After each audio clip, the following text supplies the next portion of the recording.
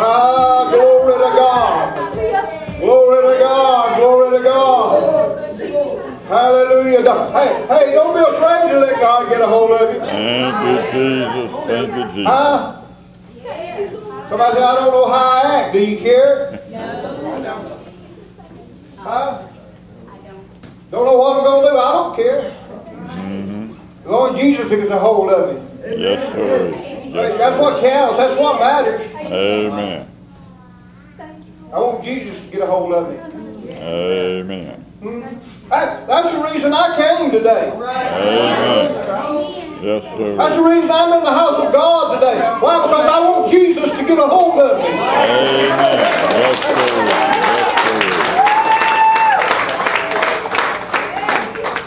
If I don't feel Jesus before I leave here, I hadn't accomplished what I came for. Thank you, Jesus. Thank you, Jesus. Let me just go ahead. Let me just go ahead and give you the title before I read any scripture. Thank you, Jesus. Let me just go ahead and give you the title of my message this morning. All right. It's simple. Created to worship. Amen.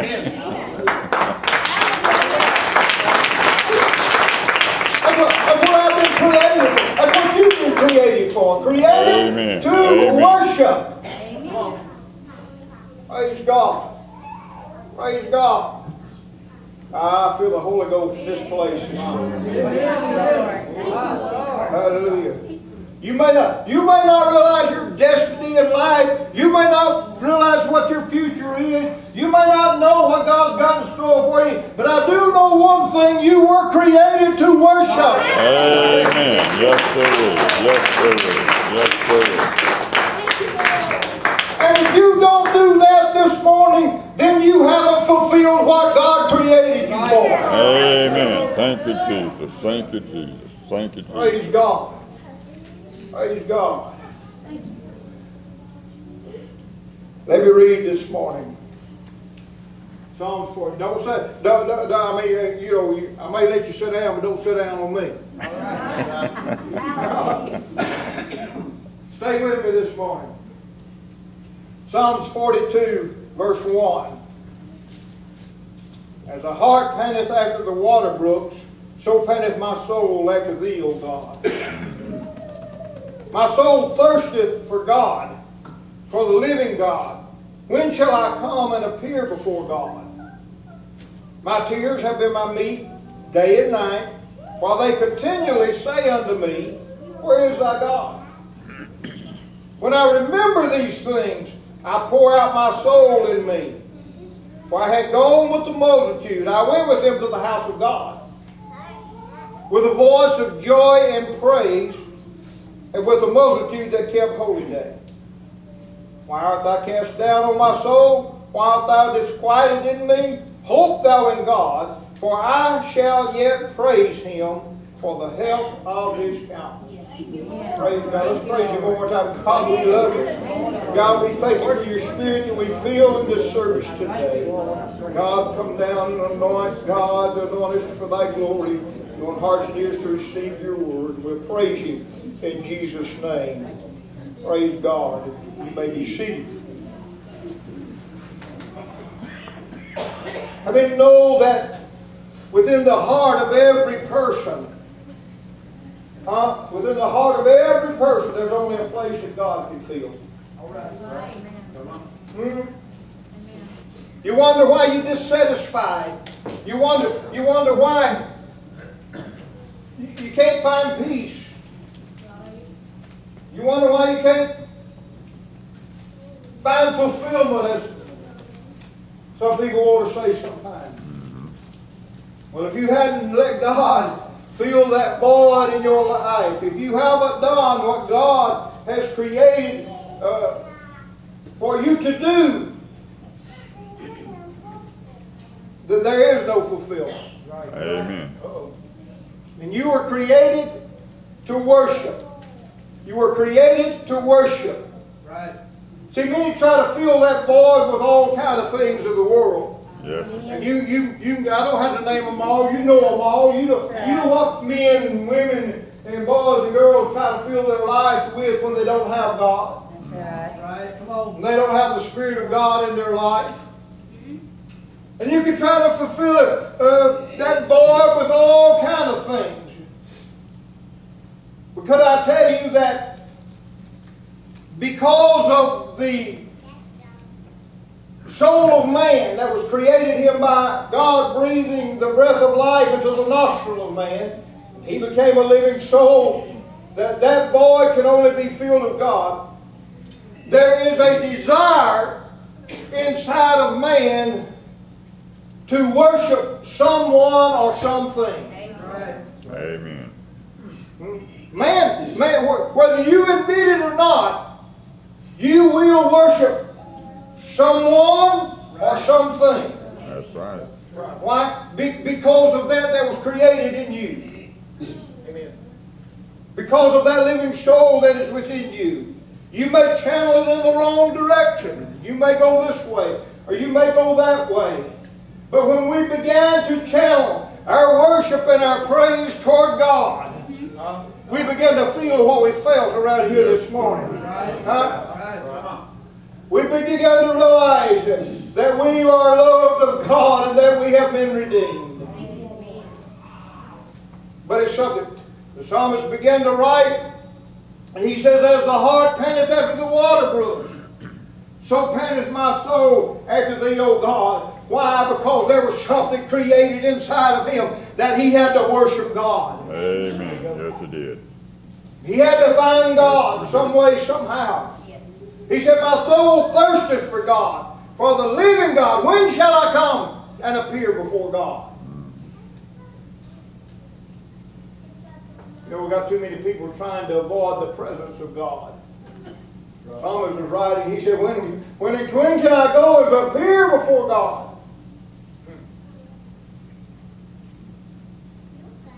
He said, my tears have been my meat day and night, while they continually say unto me, where is thy God? That's what the world's going to say when you go through troubles and you go through trials. Where's your God at? That's what the king asked Daniel. Oh, Daniel, was the God that you serve continually able to deliver you from the mouth of the lion? Go down and holler back, O king, live forever.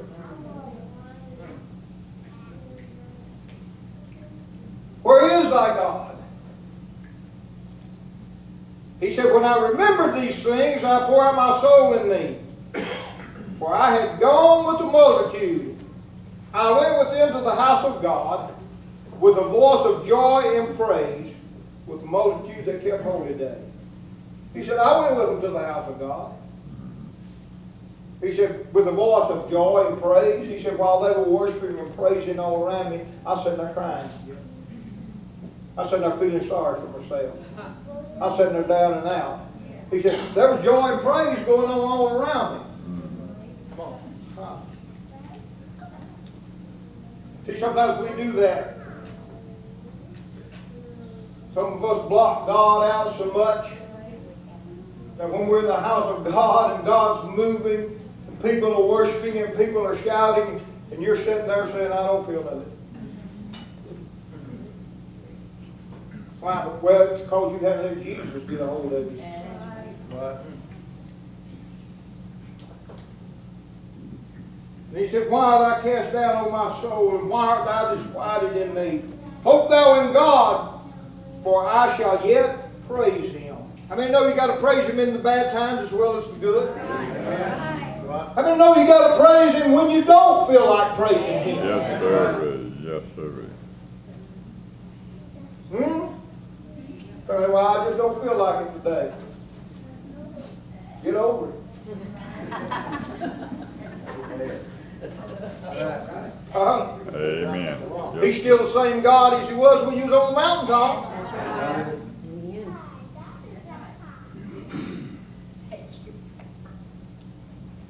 He said, for I shall yet praise him for the help of his countenance. Why? Because he was created to worship. You were created to worship. You were created to worship. Look at Psalm 63. verse 1.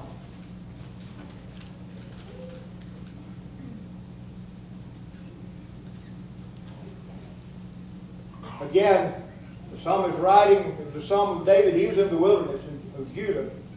He said, O God, thou art my God, early will I seek thee. My soul thirsteth for thee, my flesh longeth for thee, in a dry and thirsty land where no water is. He said, I'm longing for you, I thirst for you. Church, we ought to feel that way every time we come to the house of God. God, I'm longing to come in contact with you. I'm thirsting for you. I want you to get a hold of me. I need something when I come to the house of God.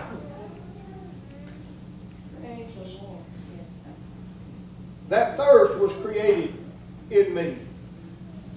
That longing was created in me when I became a living soul. Thomas is writing, oh, while my flesh longeth for thee in a dry and thirsty land where no water is. Look here, look at what he said.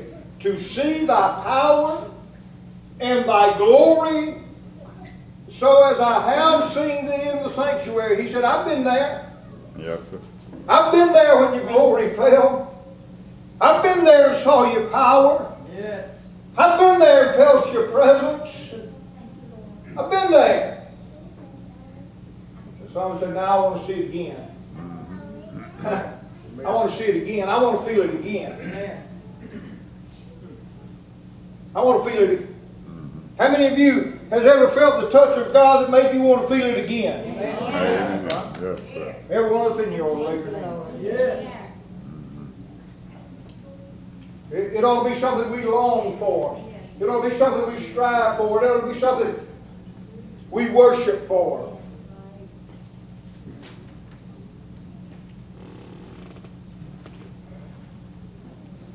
How many know that, and we've seen it, we know it, why? Because we've experienced it. How many know that when you pour out your heart to Him in worship and praise, He pours out His Spirit unto you? Yes, He does.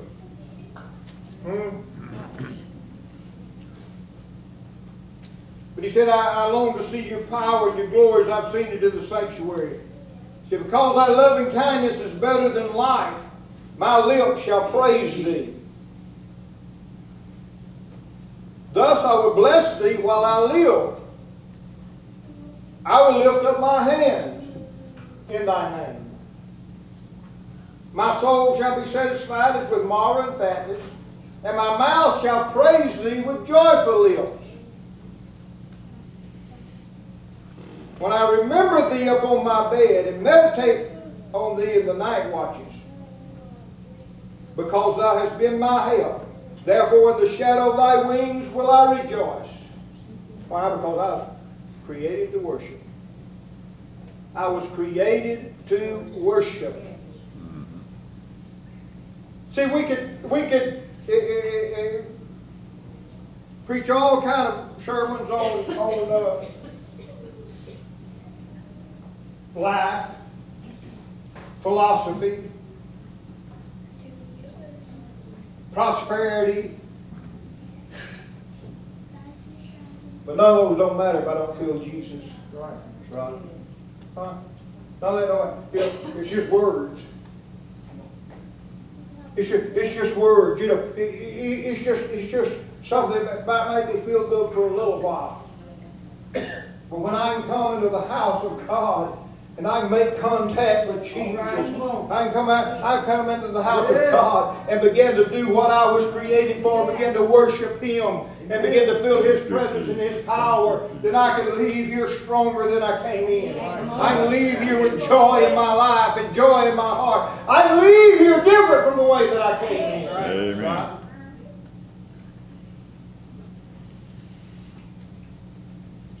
Said in verse 8, my soul falleth hard after thee, and thy right hand upholdeth me. My soul falleth hard after thee. How hard are you following after Jesus? But oh, it's such an effort to get up on Sunday morning and go to church.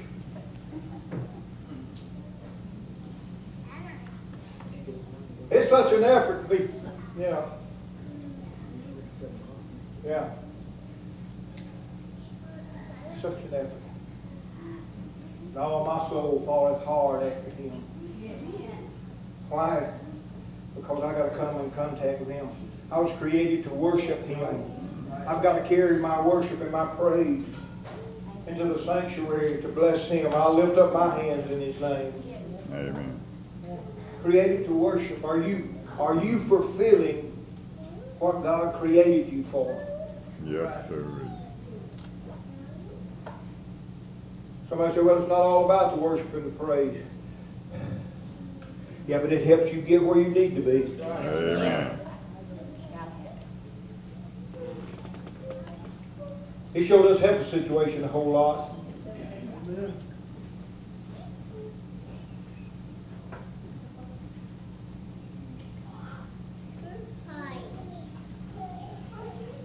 Going back to Psalms 40, verse 1.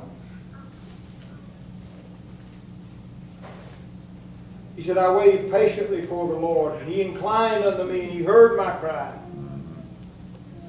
He brought me up also out of an horrible pit, out of the miry clay, and set my feet upon a rock, and established my goings. I wonder sometimes how little thanks and praise and worship that we give God for the blessings that are in our life. I mean, how little praise, how little worship, how little thanks we give him sometimes for all the blessings in our life.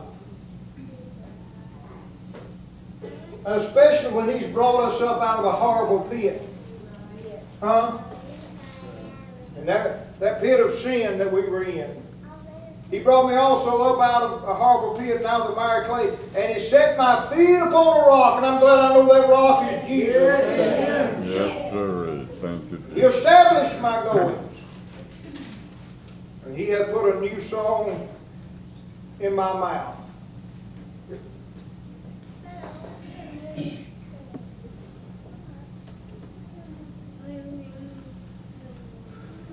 Come on. Praise God. He's put a new song in my mouth.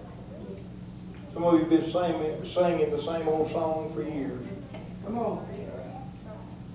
Why? Because somewhere along the line you failed to get out of the rut that you was in. Amen. Gloom, despair, and agony on me. Deep, dark depression, excessive misery. Same old sad song. Same old sad song. You need to let God put a new song in your heart. He has put a new song in my mouth. Amen. Even praise unto our God. Many shall see it and fear and shall trust in the Lord. Now wait a minute. Ye shall receive power after the Holy Ghost has come upon you, and you shall be witnesses unto me. Yes, sir. All right, then I've got a witness with that new song he's put in my mouth. I've got a witness with my praise unto him. And then what does it say? Many shall see it and fear and shall trust in the Lord. Right. See, sometimes I don't have to say a word. All I got to do is believe it.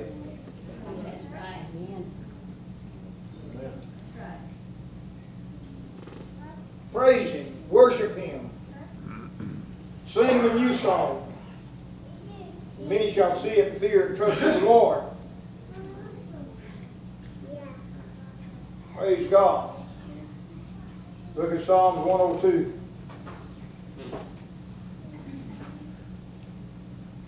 Verse 13.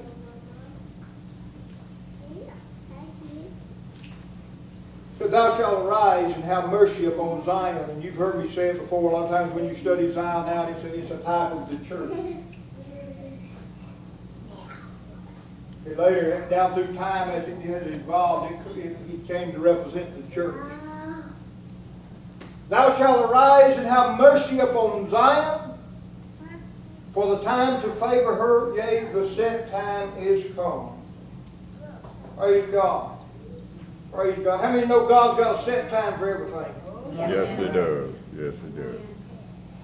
How many know that God's already got a set time for the rapture to take place?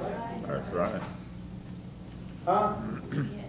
But right now, the Bible said, Thou shalt arise and have mercy upon Zion, for the time to favor her, yea, the set time is come. I don't know about you, but I can feel the favor of God in my life. I can feel the favor of God upon the church in these last days that we're living in. I believe it's our set time for God to do His wonders and miracles and bring revival like never before. Yeah. Because the time to favor the church, yea, the set time is come. Set time is come. Look what it says. For thy servants take pleasure in her stones and favor the dust thereof, so the heathen shall fear the name of the Lord, and all the kings of earth thy glory.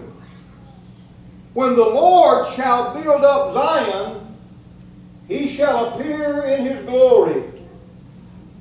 Huh? When He builds up Zion, he shall appear in His glory. I don't know about you, but I long to see the glory of God in this house of God. I long to see the glory of God fall. Yes. Praise God. I long to see the Holy Ghost sweep through this place from one side to the other, where you can't stand up under the power of God because the glory of God is filled the building.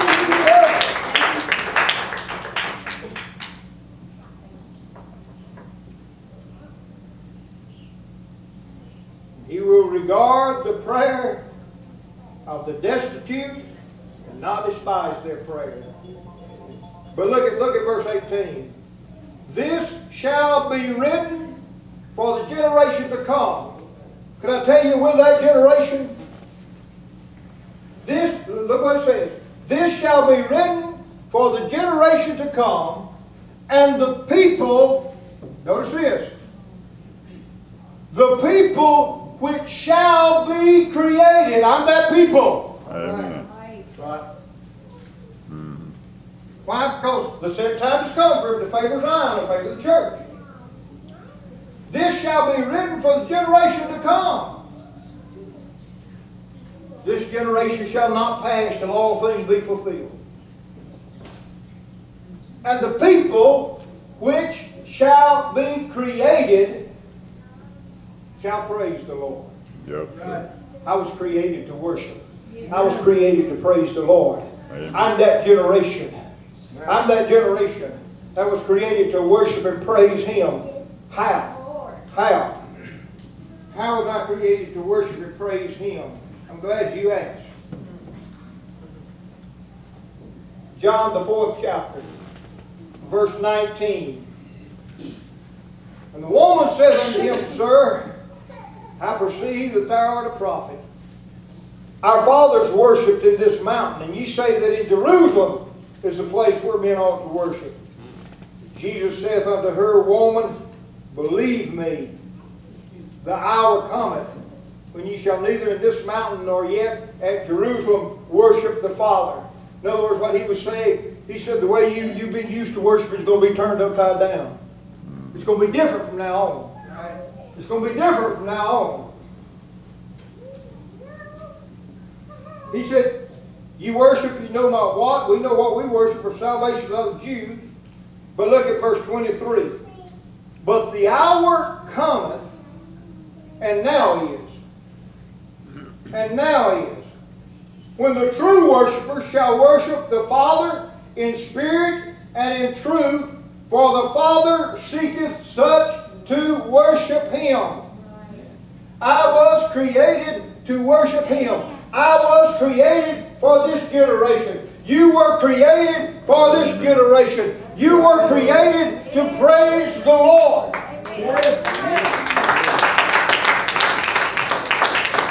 didn't have it down, but I could go back. I could go back to the book of Acts where it was talking about that this generation, this Gentile, the people whose name that's called over. In other words, the Gentile people would build again the tabernacle of David. You know what the tabernacle of David was? It wasn't no big fancy temple. It was a tent. It was a tent that they pitched and brought the Ark of the Covenant back into. And the Ark of the Covenant represented the glory of God. And they brought it back in and set it in that temple. What happened then? David set up the worshipers. He set up the singers. He set up those that would praise God. He set up those that would play the instrument. He set up those that would sing. He set up a house of worship in the tabernacle of David. He said, these things that were destroyed, this generation shall build again those things. The tabernacle of David. We're that generation. We're that people. This is what we were created for, was to create a house of worship that people could come into and find refuge from the storm outside, could find some kind of help from the problems of the world, some kind of relief and revival in this last day. We were created to worship. We were created to provide an atmosphere that somebody could come into and receive the gift of the Holy Ghost. Praise God. Praise God. Notice, but the hour cometh and now is when the true worshiper shall worship the Father in spirit and in the truth. And I want to touch on something here because people get kind of confused. I've had people say, oh, did you see them tonight? They wasn't in the spirit. You know, this is not what that means. When it says worshiping Him in spirit. No, I want you to notice something. That spirit there is a capital S. The Bible says that we're to love the Lord our God with all our heart, soul, mind, and strength, or the spirit of man. The spirit of man, I got a soul in me. I got a spirit in me. So my spirit must worship the Father. I must worship Him in spirit and truth. What's the truth? Jesus said, I'm the truth.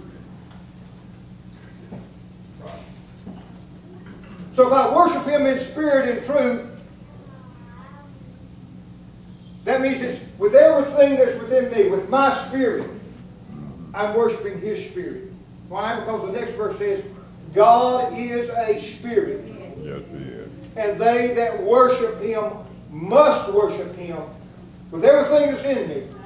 With my heart, soul, mind, and strength. Yes. With everything that's in me, I worship Him in spirit and truth. Because God is a spirit, and they that worship Him must worship Him. Must worship Him. You know what that word must means?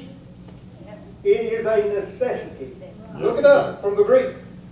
Must means it is necessary. It is necessary. It is necessary. They that worship Him must worship Him in spirit and in truth. Praise God. Why? Because we were created to worship. That's right. Yeah. We were created to worship. Yes. That's the reason He created a man in the beginning. To worship Him of our own free will. I can't make you do it. God won't make you do it. Sometimes He'll make you wish you had. Yes, sir. But He won't make you. So I've got to love Him enough. I've got to love Him enough. So some people say, I love God, but you never see them lift their hands in worship. I got to love Him enough that whether I feel anything or not, I'm still going to worship Him because I love Him enough. He still created me. He still saved me. He still filled me with His Spirit. That I love Him enough on my own. Huh? Amen. Praise God. Praise God. So you were created to worship. You were created to worship. And until you fulfill that reason in your life that you were created, you'll never feel the fulfillment that you want in this life. Or the satisfaction that you want in this life. That's all it's saying.